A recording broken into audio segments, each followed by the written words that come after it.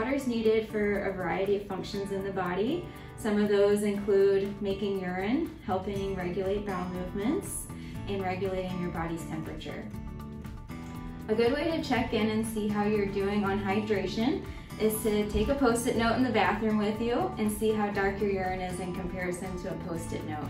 If it's any darker than this, that might indicate that you need to try and stay a little more hydrated throughout the day and replenish those fluids.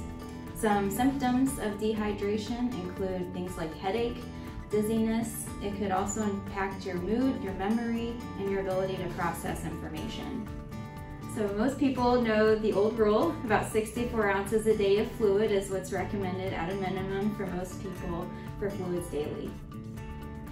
You can increase your fluids by trying to drink your fluids in between your meals. Make sure you're sipping on something at least every hour of the day. Include a water bottle at your workstation if you have one designated. You can also try adding things to your water to help enhance the flavor, such as fresh fruits, herbs. You can even put in some flavor packs like Crystal Light or Weilers.